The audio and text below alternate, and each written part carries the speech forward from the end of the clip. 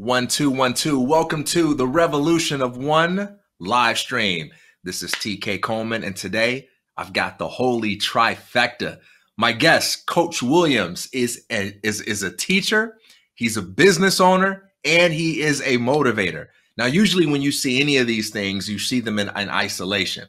You've got a lot of motivators out there who may not really have any experience with building a business. Or you may have a lot of business owners out there who may not really be that experienced or interested in motivating other people. Or you might have teachers out there who don't do either of those things really, but my guest today brings the complete package all together. And I'm really excited to talk with him about lessons he has learned about building things from his business experience, what kinds of questions the schools are asking, the people are wrestling with as he works as a performance coach, and why economics matters to him so much to want to be able to spread the word about things like financial literacy, economic self-sufficiency, wealth, and so forth. So, Coach Williams, welcome to the live stream. I appreciate you joining us today.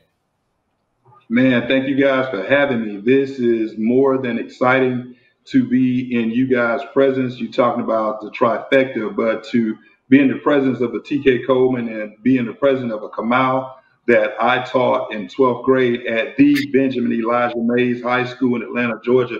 Man, it is an honor whenever you have a student that comes back and you see how he's growing and what he's doing. So, I'm all smiles right now. Hey, Coach, give me your funniest Kamal story before we get started. All right, what your favorite Kamal story? Oh, man, here we go. I was ready for that. We had a boys empowerment group called BMOB, Benjamin Elijah Men of Business. And I wanted to teach these guys from a young age about leadership, because I think a lot of times, man, a lot of times in our communities, we are so focused on the strugglers, the people that are struggling, that we don't give a lot of attention and time to the kids that are really doing well. And Kamal was in that 10 or 12% that was really, really doing well. So I wanted to take those guys on our wing, under my wing, and let's roll to doing good, to becoming great.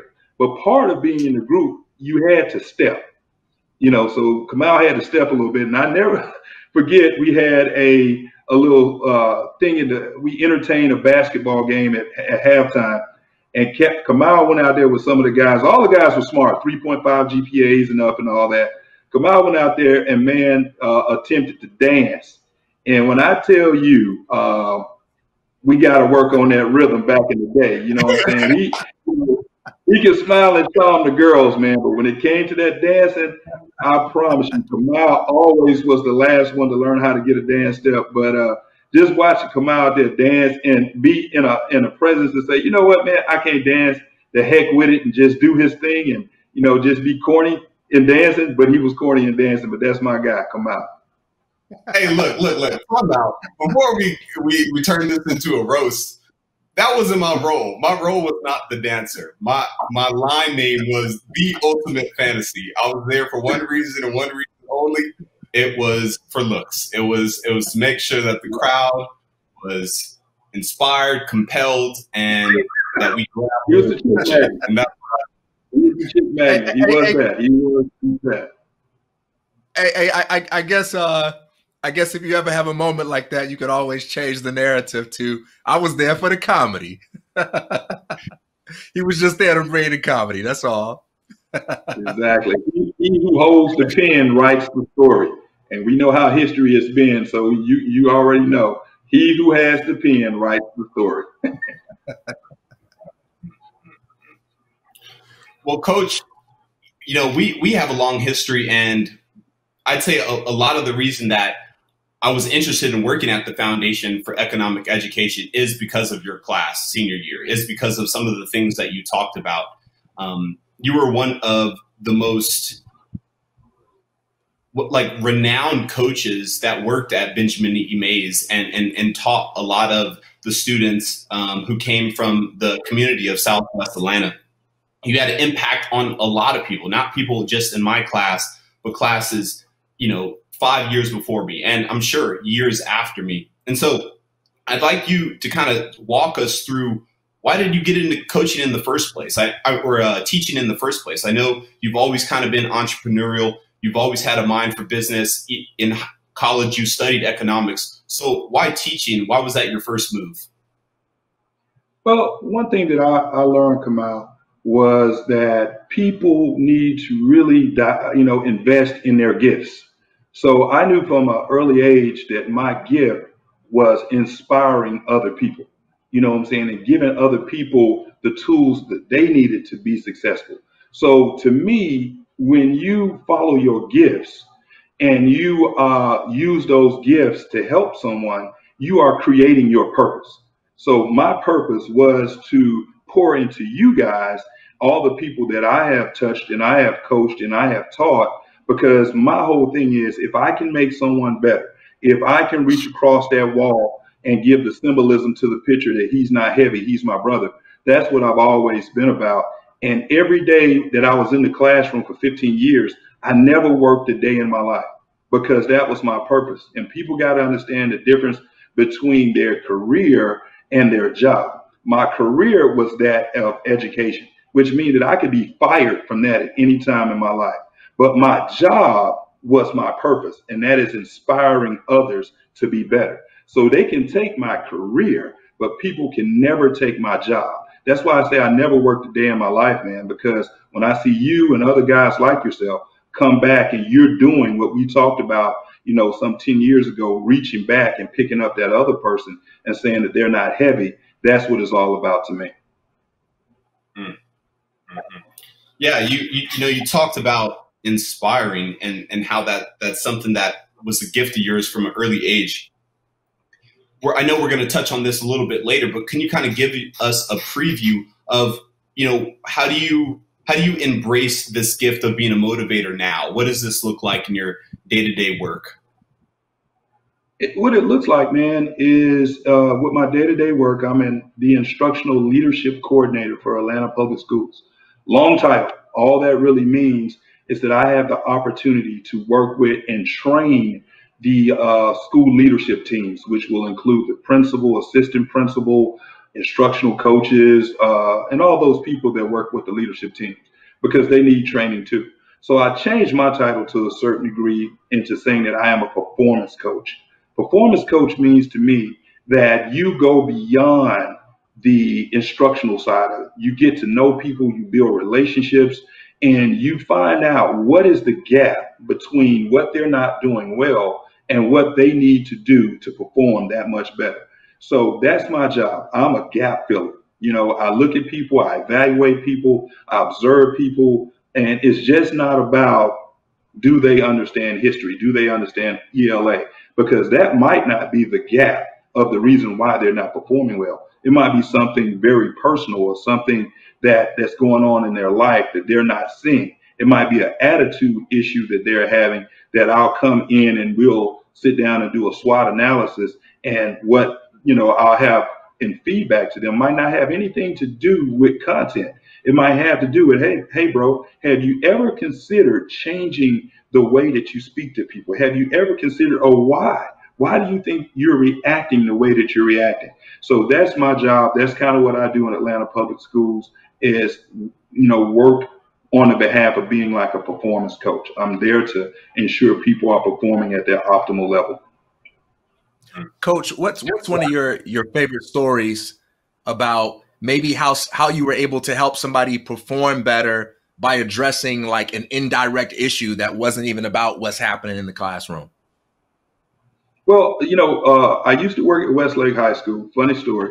And one of my students that was in Westlake High School was Cameron Newton. And Cam was in my economics class. And this is the crazy thing. Cam was always a great kid, man. Great kid, and had great grades. A lot of people, think athletes don't have, but Cam was a very, very good student. He was a little mischievous, and when I say mischievous, I don't think Cam was challenged educationally a lot, because he had time to always do little witty things in the classroom.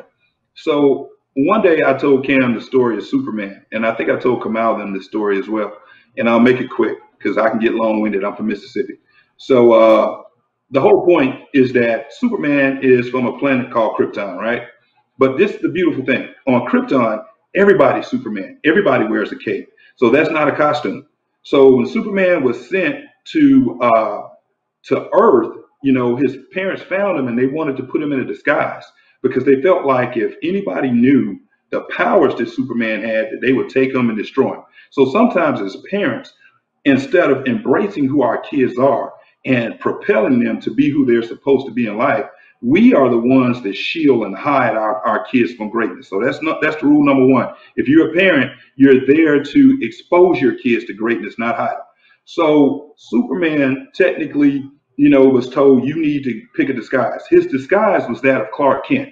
Now, this is crazy because Clark Kent, the disguise he took was that of a stumbling, bumbling fool. So this is what Superman thought about all human beings, that they were stumbling, bumbling fools, and I can disguise myself into that, and nobody will know that I'm Superman. Well, the whole point of the story is this.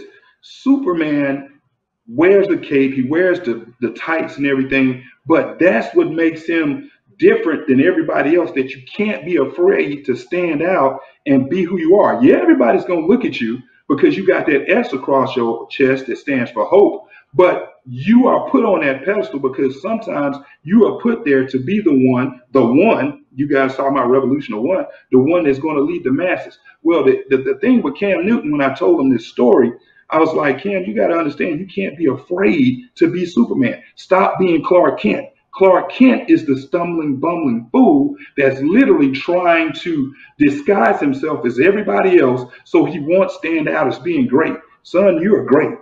So, it just took me that when Cam got to Auburn and played football there, one of the things that he would always do when he scored a touchdown was open up that chest to let everybody know I am the great hope, because that's what that S stands for. And I always took that as Cam deciding to be Superman instead of being Clark Kent. He wanted people to understand it wasn't about him showboating, but I'm not afraid to be a leader. I'm not afraid to take this thing to the next level. And I choose to be I choose to be Superman instead of Clark Kent. So that's that story, man. I love that story about him.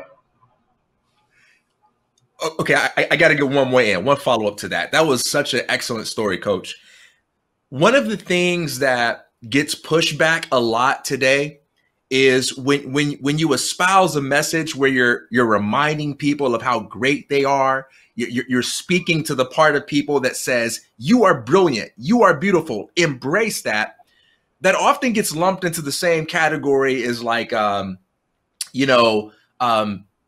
helping create an entitlement mindset that you deserve everything just because you have high self-esteem and you feel good about yourself, right? And we know that in order to be successful, you got to do more than just walk into the room and be like, hey, I deserve a great life. You actually got to put in the work. And I imagine what separates Cam Newton from a lot of people with high self-esteem is that he could actually back it up. So my question for you is, how do you preach a philosophy where you remind people of their greatness while still making sure you challenge them to earn, the success that they seek? How do you find that balance? And that's a great question, man. One of the things that it's about the expectation as a mentor, as a leader, as a father that you take, with your kids or whoever that you're teaching. My expectation, and Kamal can tell you, the first day when kids walk into my classroom, I would tell them I'm 97% perfect. I'm 97% perfect, but I want you to be better than me. So the expectation is that we are always going to strive for perfection. We are striving for perfection. Every day is a day that we are here to get better. We don't strive to be mediocre. We don't accept mediocrity, and we're striving to get better. And once you start taking young men and women, regardless of color, but young women at Benjamin E. Mays, it was mostly 98% African American. Once you start preaching that to kids like that, they start developing and understanding their self-worth. It's not saying that, hey, I'm better than anybody else, but I'm understanding what is my value. What do I bring to the table? It's a thing that I talk about, that when you bring something to the table, people will make space for you. You develop, you create your own value, and you do that, and you still have the sense in mind to be humble, to work hard, because your value comes because you're going to say to everybody else in this circle, I'm going to outwork you. I'm going to be better. I'm going to do the things to spend the time that you don't want to spend. I'm going to do that. And when I'm able, before I go to bed tonight at night, to look myself in the mirror and ask that question, did you do all the things that are going to be significant? And did you do and perform all the things? Did you cheat yourself? And if you're able to walk away from that conversation with you and say, I did everything that I was supposed to do in this scenario, that's when you understand that I am valuable, that I'm supposed to be at the party. I don't have to sit around and wait on somebody to give me an invitation. They're going to invite me because they value what I bring to this party. What it makes me think about is when you're having conversations with someone and you're telling them all these expectations and all these goals that you have and all these things that you want to do, and people kind of try to calm you down, like try to taper you down from it and say, look, you're always going to be your worst critic. Don't be too hard on yourself. Don't beat yourself up. But for me, the way that I look at being my worst critic isn't a bad thing. I don't think anybody else is going to have the same expectations, the same goals, the same vision, the same expectation of excellence that I will have for myself. And I often, take people's advice in those situations with a grain of salt. Like, I know you mean well, but it's really easy to allow other people to take down the expectations that you should have for yourself. You should strive to push yourself as hard and as far as you possibly know that you can take. I think you're going to be the person who knows what am I capable of? And in addition to that, how far can I push myself without going over the edge? Nobody's going to know that. You're going to be able to keep the pulse on that. And I think a lot of times people allow, this notion of you're your worst critic to stop them from pushing themselves to rise to the occasion, to stop them from becoming the Superman that, is really true to their DNA and to their character. Without a doubt, Kamal. And, to be honest, you were a student that I think understood that a lot quicker than students your age, that it was okay to be Kamal. You didn't have to try to be anybody else. And regardless of what other people said to you, and this is where we get in trouble a lot, because, we will allow other people to write our narratives. And we just talked about that. You are the author of your own narrative, man. Nobody knows what you're trying to pursue and do better than yourself. So don't allow somebody else to come and tell you, no, I think you ought to be doing this. No, you can't write my narrative. I have the pen for that. Let me put a dot on my own sentence, and I think a lot of us just get overwhelmed with making decisions. And then we get to the point where we don't want to make decisions anymore. Well, that's not leadership. Leaders make decisions. And you're going to have to make the tough decisions sometimes. And the toughest decisions that you will ever make will be about yourself and what you're trying to prove and do for yourself.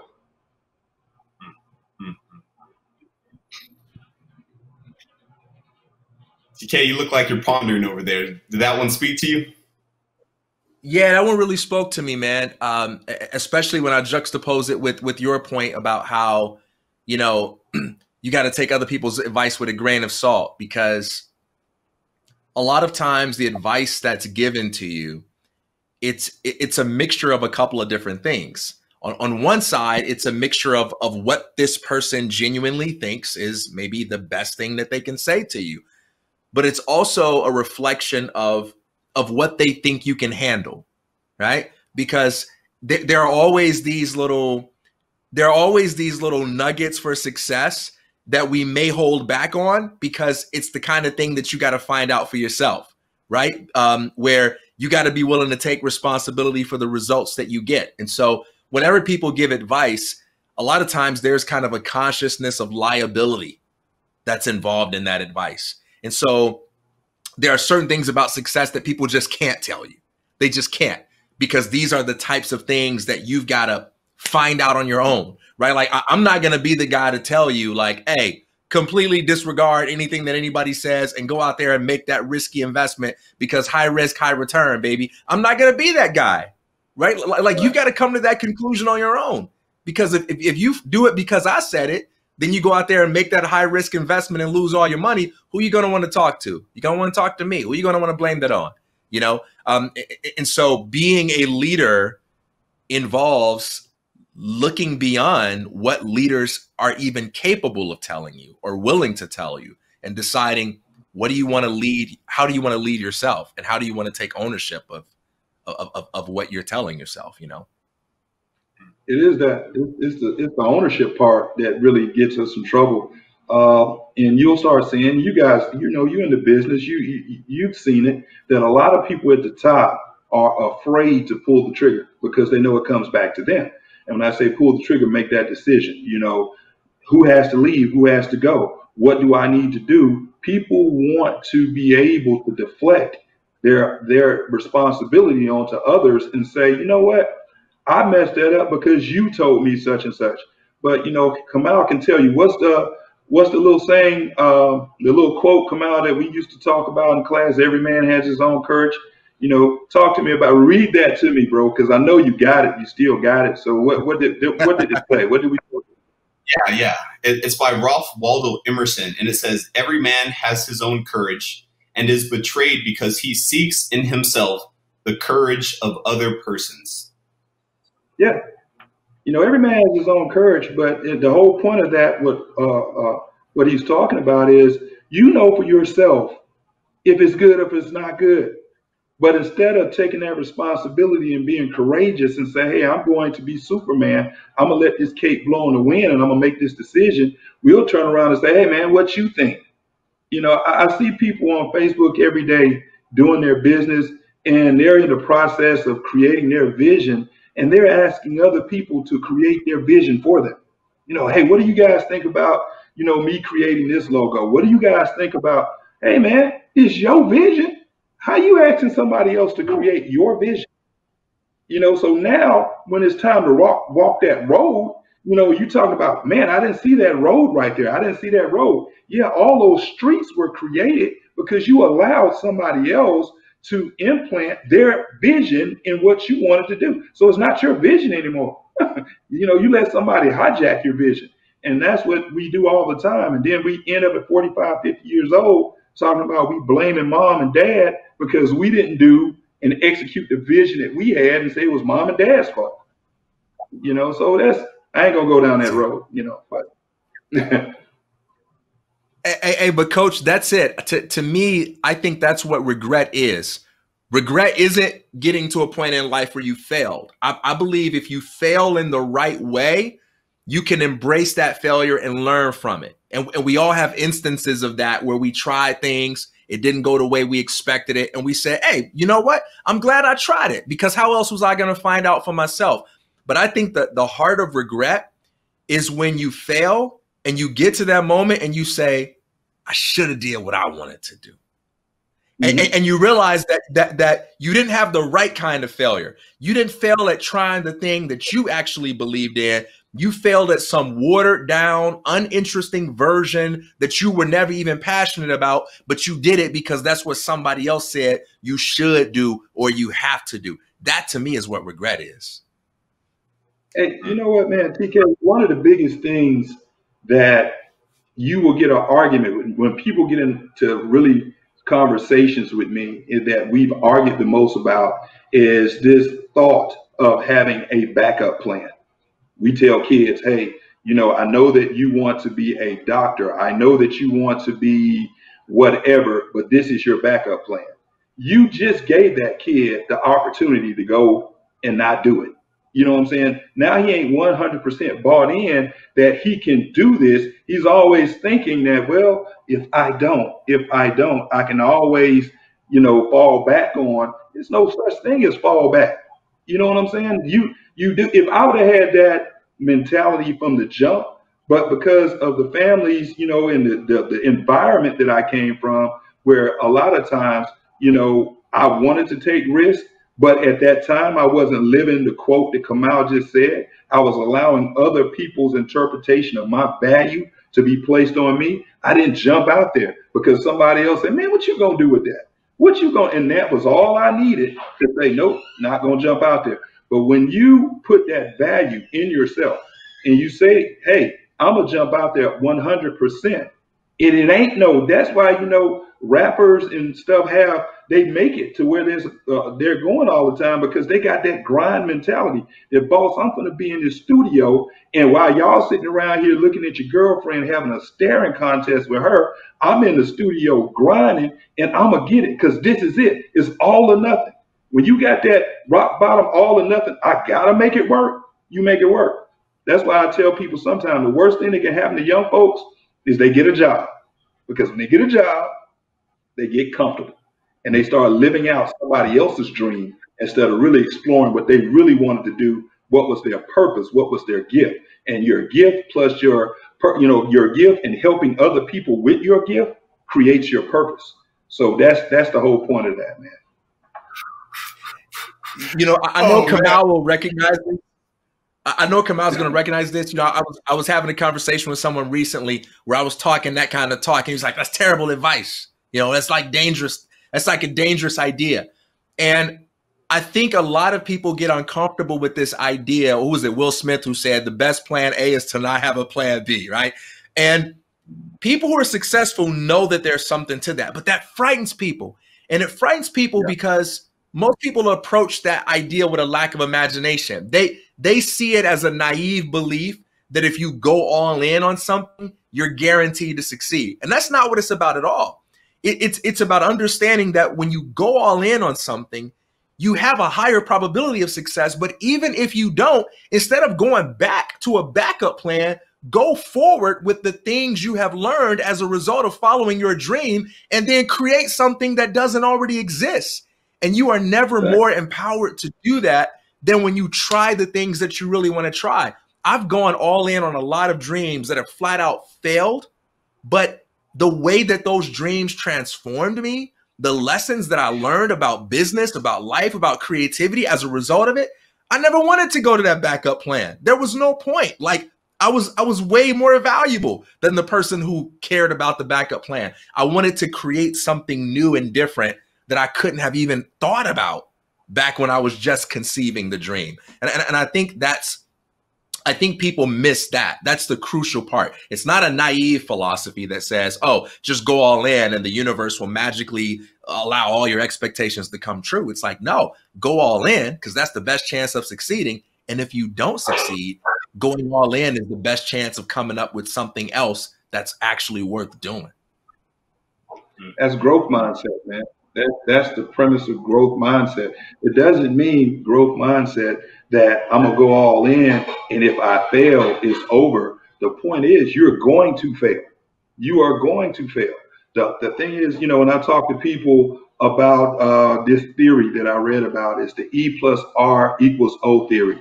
You know, and basically what it's basically saying with E plus R equals O is that you're going to have events. So events plus the way that you respond to the event equals the outcome. I can't control events, but I can control the way I respond to the event, which is ultimately going to create my outcome. So when people are having terrible outcomes, they need to go back and look at the R and say, how am I responding to events that I can't control? Because if I want to change the outcome, now that means I got to change something about me. I got to change the way I respond to the event. I can't prevent COVID, but I can change the outcome or change my response to a lot of the things that COVID has done that's going to create different outcomes for me. And I had to learn that. And I think that's very important for all of us to learn, that too many people try to control the event. They try to control the E, which is messing up their R. They're having negative responses, which is creating the O, terrible outcomes. So if you want to change your outcome, change the way that you're responding to the event. Coach, something that is coming to mind, you know, I think a lot of people in this audience who follow the Revolution of One would consider themselves entrepreneurial. And I think the point that you brought up about not having a plan B. It's scary for a lot of people. And I think the thing that usually motivates is testimonies, is success stories, is hearing other people who are like them, who aren't smarter, who aren't better, who weren't born with just these, superpower, superhuman, gifts that regular people can make that transition. So I wanted to kind of shift it to you and ask you to talk to our audience about, what was that shift like to you? What was jumping off the porch like to you, and what are some of the lessons you learned from it? Yeah, jumping off the porch for me, man, started back in college. I had the opportunity back in college. I was in a fraternity, still am, to run a club, that was on Thursday nights and everything. And just the whole mindset of being a business owner was kind of developed right then. I always wanted to be able to control the narrative to a certain degree, or control the way I could respond to a narrative. So doing that, and then when I moved to Atlanta with a couple of my frat brothers, one of the things that I was really, really talented with and good was cooking. My mom was a great cook. My dad wasn't. He used to burn the barbecue all the time because his mind, that wasn't his gift. So my gift was being patient with that. And I used to hear people all the time, Shannon, man, your barbecue really tastes good, man. It's consistent. It's the same taste every time. It's literally like the same thing every time. And as my name grew out there, and when I got married, and my wife, Kalila Hicks Williams, who is from Tampa, Florida, one of the big things was going to Tampa. And this is when I knew I could cook for a bunch of people. So we're in the first year of our marriage.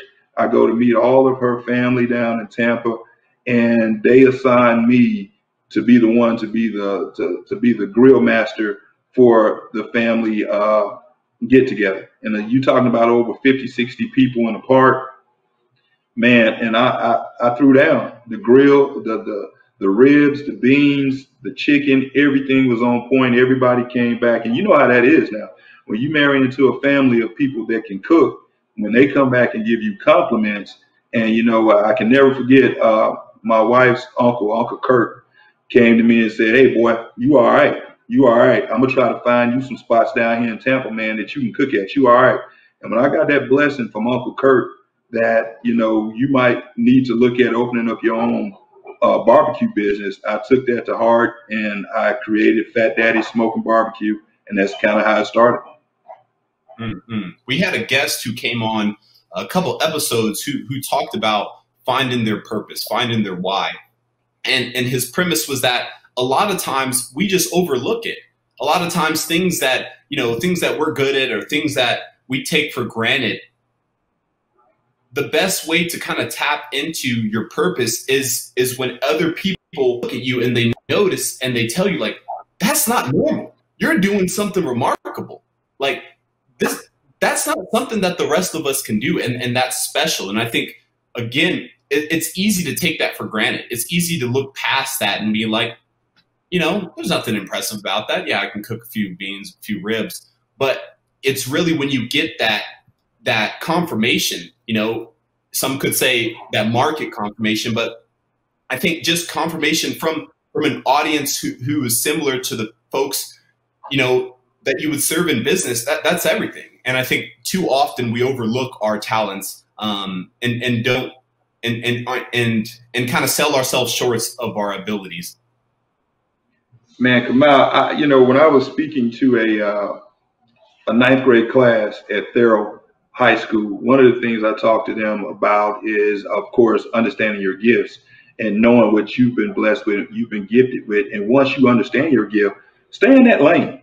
There's a lot of times while you have people that are entertainers and you have people that are writers, and a lot of times the confusion happens when the writer, who is a gifted songwriter, starts trying to do what? Entertain. It don't look right. It ain't natural. And then when that songwriter that entertainer, that's a dancer, that's just an entertainer, a lot of times starts trying to write their own music, it flops. So you have to really stay in the lane of what your gift is and understand your gift and be what that gift has called you to be. You know, I think a lot of times with some of us, we're so busy trying to imitate and be who what other people said they think we should be, that we never get our opportunity to figure out what our gifts. And let me just say this, your gift is inherent, which means that it's already there.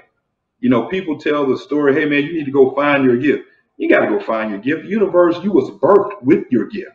You was birthed with your gift. Your gift is already there. So all you have to do is tap into that gift. And that's what happens. We got a lot of people that go to the cemetery, and the cemetery is the richest place in the world because they went to the cemetery with their gift. The gift is based on when are you going to tap into it. And the biggest thing come out when you have that gift, you're supposed to do what? Give it away.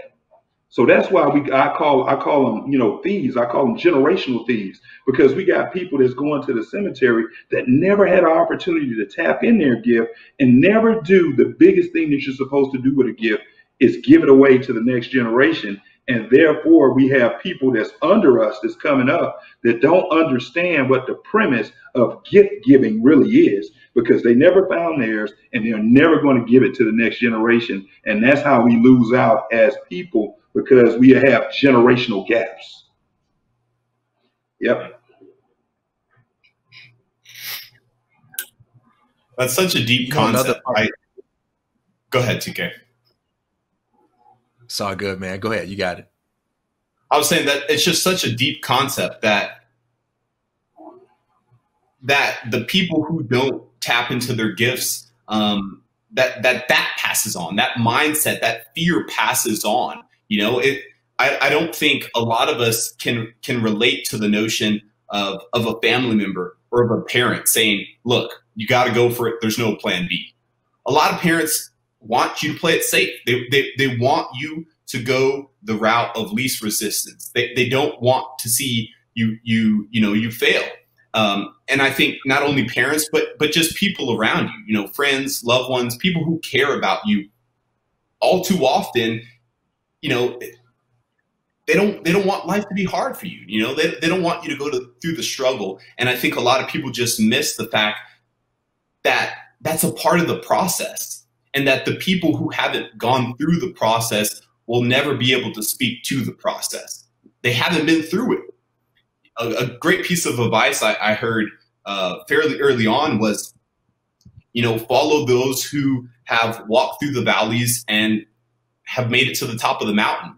You know, anybody at the bottom of the valley can, you know, imagine and storytell about what the mountaintop looks like. But until you've climbed it, you know, you won't know. And it'll just be here or there. It'll just be, you know, stories. And I think it's just critical to surround yourselves, because they're usually not going to come as default, but to surround yourselves with people who've walked to that mountaintop, who've walked through the process, and who've been through the valleys and the peaks. Yeah. Use this term, man. Here's the term. We're always teaching. We're always teaching. We're in class right now. You know, the term I use for that, Kamal and TK, is called productive discomfort. Productive discomfort. Whenever you're in a situation where you're trying to learn and you're not surrounded by productive discomfort and it's coming too easy, you're not learning. You know, let me put this into another type of scenario. Kamal, and we won't name any names, but if we go back to all of our high school, college, if we went to college or whatever situation, the classes where we were challenged the most is where we learned the most. The classes where we felt the most uncomfortable a lot of times, because that teacher was really trying to pull that out of you, that productive discomfort, that teacher kind of stood on your toes a little bit. Those were the classes that we performed the best in and we learned the best in. Pressure isn't a bad thing. But if we look at those classes where it was a kickback, was no pressure, nothing was ever really going on, the teacher never gave you the expectation that this information you gotta know, those were the classes that we didn't really get a lot out of. So you gotta have productive discomfort. Somebody has to stand on your toes to make you always feel like, I gotta move. I can't get comfortable. You know, this, I don't want to get too comfortable right here. I want to stay being productive. Me and Kamal talk about in microeconomics is being on that production possibility curve. What is going to make us do what? Go out. We don't want to go inside the curve, because inside the curve, we're being inefficient. But if we keep on moving out, that means that we are producing more. So I want to always be outside of that production possibility curve, where I'm producing more and more and more. The time when I start to go inside the curve, that means I'm not doing a good job. That means I've become too comfortable where I'm at, and I never want to be too comfortable. You know, that's Coach, actually a perfect segue. I wanted to talk about economics and you know, something we kind of previewed. You know, why economics? Why do our people need to understand that everything comes back to economics? And Coach, before, as part of answering that, can you give us your definition of what economics even is for those who are listening and they just associate it with finance? What is economics? I would say economics is learning how to fulfill the needs of scarce resources, man. What do we do every day to fulfill the needs of scarce resources? The questions, the decisions that we make to fulfill the need of scarce resources. So in economics, any resource technically that you desire is either going to be a resource that is plentiful or a resource is scarce. So let me give you a quick lesson. So Kamal is my son, and I send Kamal to the store with $20. I'm really giving him a lot of money today. So when Kamal gets to the store and he has $20, everything that is available to be bought at the store becomes the opportunities that Kamal can spend his money on. But the problem is he only has $20. So this $20 now will force Kamal to make some economic decisions, because he can't buy everything that he wants with that $20. So he has to make the difference between some trade-offs and some opportunity costs. So everything that Kamal decides not to buy at the mall that day becomes his trade-off. He traded it all to buy one thing. And the one thing that Kamal bought that day was a t-shirt.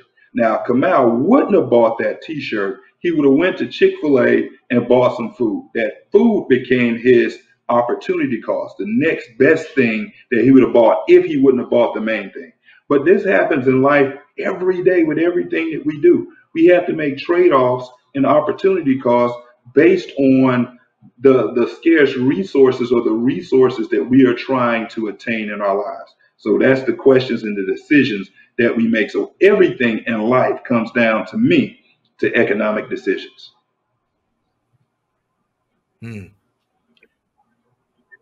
Now, following up with Kamal's question about that, why does economics matter for us? Like, why is this something we should? Yeah, TK, that's a brilliant question, man, because I think a lot of times we get caught up in stuff that really doesn't make a difference, you know. And I think that when we start looking at the economic ramifications of what's happening in this country and the economic ramifications of what's happening, so let's look at it from this standpoint. Every presidential year, the big push is to get registered to vote.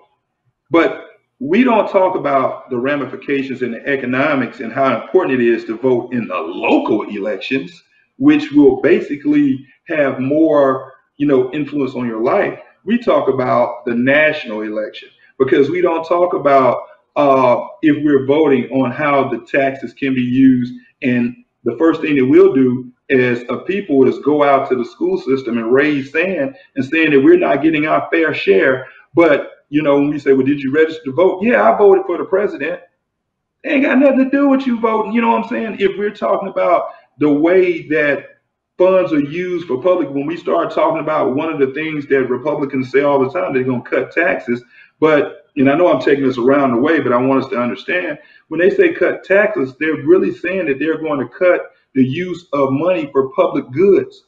You know, so when they say they're cutting taxes, that means they're about to cut the money that's used to operate some parks. They're about to cut the money that's used to operate some community centers. But we don't see that because we don't look at economics in that standpoint as being important. So when we say, well, you know, they're going to cut taxes, that's good for me. No, they ain't good for you if you living in the city and your kid is going to that park and needs their recreation center or whatever. So that's why we got to look at look at the economics of everything because it affects your life. You know, people are based on, if we was really true to ourselves about political parties, you based on your political party, you should be a lot of times based on your wallet. You know, and that's why when I say that, that's why in a lot of times now, you know, not all of them, I don't want to paint this whole side of the barn, but a lot of times Republicans are Republicans because of how much money they're trying to cut from the use of public goods that people that is not making a certain amount of money is using. And they're saying, well, I'm not sending my kid to that public park, so why should I use it? So why should I want it? Whereas we a lot of times, and I'm from Mississippi, I'm from a place where you have more people that are Republican, that are poor people, that vote against their own thing that they need just to say that they're Republican. You know what I'm saying? And you know what the reason why a lot of them say, but they're Republican.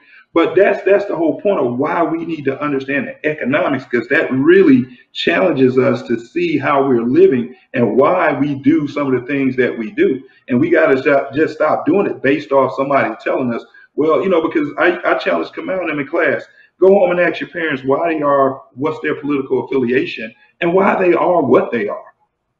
You know, and a lot of times, TK, when they came back, Kamal, what was the answer? I'm a Democrat because of what?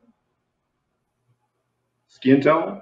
I'm a Democrat because of what? My granddaddy was one. I'm a Democrat or I'm a Republican because of what? And we never associated the economic side of, hey, this is the way I take care of my household. This is the way my funds are going. And I want to support whatever way that's going to do my funds in the best way it's supposed to be done. And I think sometimes we get trapped into just following people just because they say they are this and that, and we don't consider how this person and what they're voting for is going to support the needs that I have to take care of my family. Long way to just say that.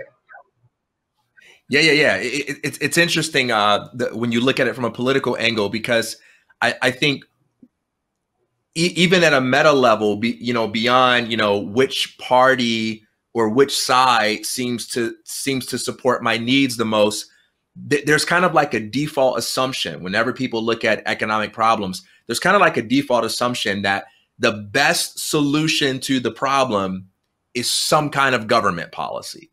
That's kind of like the default, right? We don't even question that.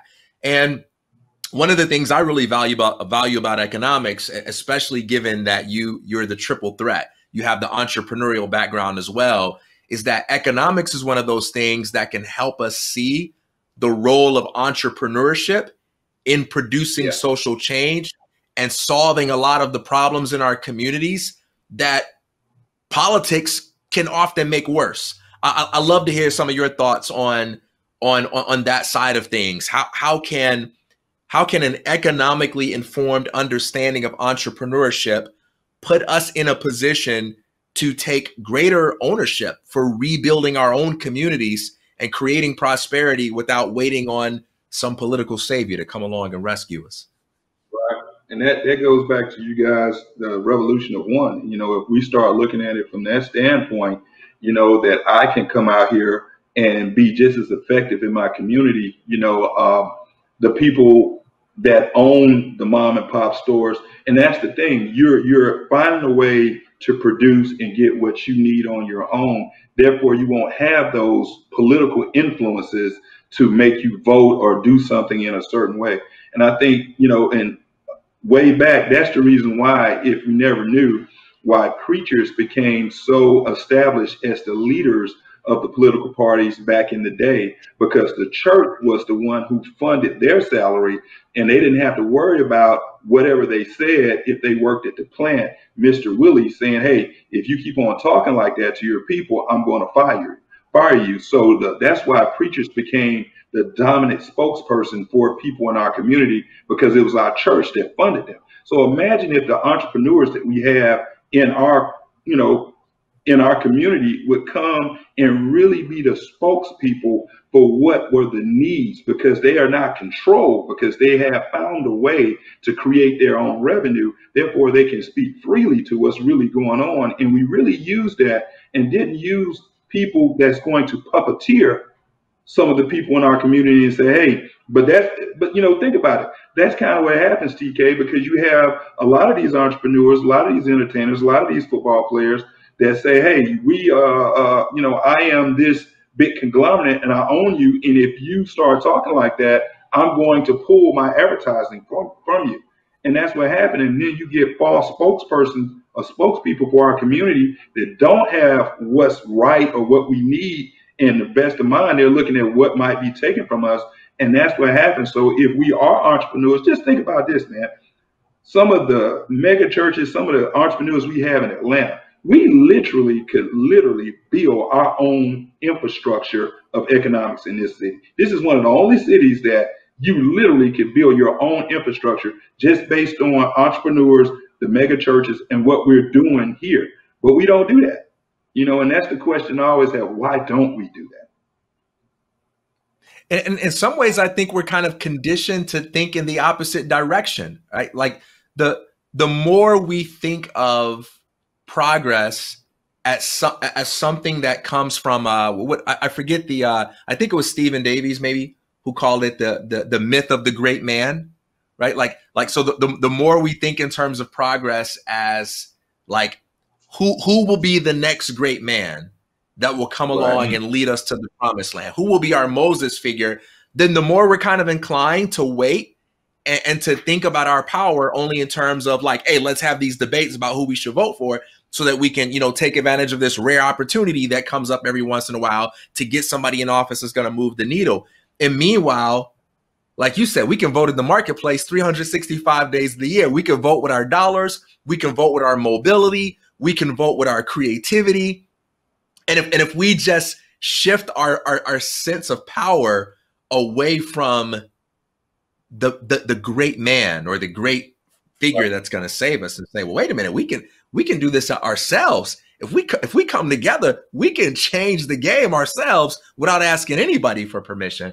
I mean, that's powerful, but it starts with education, I actually want to go back to the quote that we mentioned. The quote that you brought up, Coach, I wanted to bring that back up because, we talked about this and I really enjoy the perspective that you had and it was liberating. It was a liberating as just my individual self. Like, what can I do? How can I revolutionize my life? And again, it goes back to this quote. Every man has his own courage and is betrayed because he seeks in himself the courage of other persons. And instead of looking inside and allowing us to be the change that we want to see, we look for that. We're expecting and we're relying on it. I think that's kind of what TK was saying in an extent. And so go ahead, Coach. I know I cut you off. No, man. I love to hear that. My thing is to inspire others. When I started thinking about the great man theory, when do great men get in trouble to a certain degree with this country? When you start thinking about particularly Malcolm and Martin, they get in trouble when they start seeing that it's bigger than them and they attempt to try to organize. That's the one thing that if you look like me and you in this country and you start attempting to organize, that's when they started calling King a communist. King could have kept marching, and I don't know this is just my thought on it. He could have kept marching forever. But when he went to Memphis and he started to organize those people down there and he started to organize with the unions as far as equal pay for those trash collectors and everything, that's when he got in trouble. That's when the country really felt like he was a threat. Same thing with Malcolm when he kind of split and he started saying, hey, let's organize this thing with other people so we can get like-minded people to start thinking and putting stuff in place. And that's the thing that I see with us all the time. We do it a lot individually, But we don't, and I think that's where we want that great man to come in, because we'll individually do it, but we won't do it as far as let me call him, let me call him, let me get this community, let me get this board. I've said for years, bro, like with the Academy Awards and stuff, why do we, and I know this is off, but why do we have to have acceptance from somebody else on if we did a great job? How come we can't come together and organize our own deal with that? I've said with HBCUs, with football and sports and stuff, if we really want to see 5-star and 4-star kids go to HBCUs and play basketball and play football, HBCUs need to detach from the NCAA and run their own thing. And therefore, if they run their own thing, they can get funding from all these companies, because right now it's not a company in America that wouldn't give money to a HBCU in this climate that we're in right now, and get that money and start paying some players. Pay the players, because they're getting, I almost said pimp, but they're getting used anyway. You know what I'm saying? So pay those players, get you some 5 and 4-star, and when they get the 5 and 4-star kids over there to the HBCUs, they'll get the television rights, get you about a 25-year contract on that, and get paid that way. So we're not organizing, man. And that's the big thing. That's what I love about what's happening now in this climate with the Pac-12 and all those different kids that's out there. They are organizing and telling the NCAA, this is what we want as a group. And when you organize, people have to listen to you. You're not the lone gunman now that's crazy. There's other people that are like minded with you that think the same thing. And that's the only way our community is going to ever pull itself out of this situation, is the organization. And I like, some of the things that's been happening, but that organization, we have to continue to organize and come together as a community and say, what are the things that we want? And stop yelling out foolish stuff and really yell out and put on paper some things that's going to benefit us as a group. I really wish we had an extra hour to just talk about college athletes and getting paid, because just organizing in that way alone and creating our own voluntary alternatives to where we can situate things the way we want would be huge and game changing in terms of causing more financial resources to flow to and through our communities. I mean, I think that's a really interesting topic. And I know we've seen some things happening in the past couple of months, some interesting things with HBCU football and so forth. Man, I wish we had time to get into that, because we may have to do a round too, if possible. But we're at the hour right now. I'm glad that we're able to just get so much good conversation from you, Coach. I'm really excited that you. I'm really happy that you joined us, and I'm really excited about other people listening to this. So thanks so much, man. Thanks so much for sharing your economic and entrepreneurial insights. Hey, thanks. And the real big guy in this is Kamal. I've watched this young man grow. He's going to do some great things. He's not finished, and that's the mark of being a great leader. So I'm expecting Kamal to reach back, and if you ran 200 yards with a Kamal, make sure that the next guy runs 400. Make sure that next guy runs longer than that, and that's how we're going to change the narrative on the way this country looks at Black men. It takes guys like what you and TK are doing, and I appreciate the opportunity and look forward to coming back on, man, because, I can talk, dude. I'm from Mississippi. I can talk.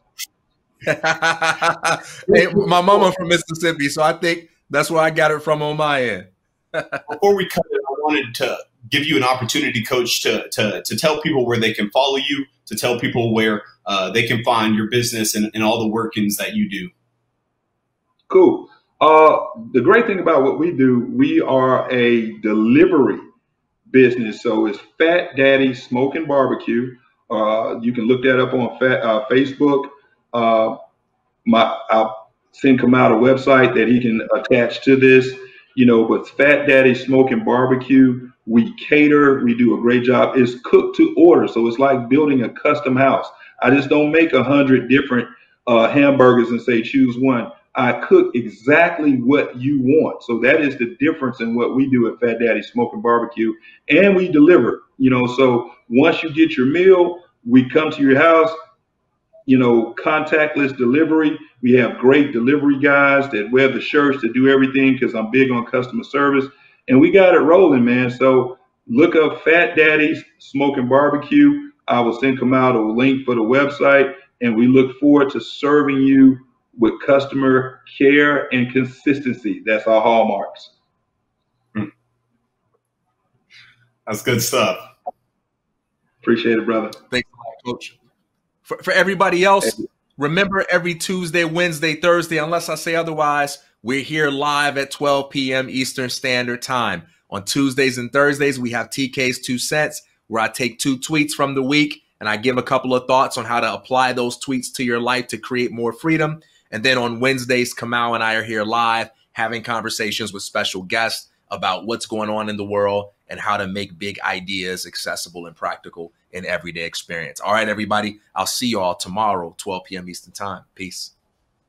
You guys have a great one.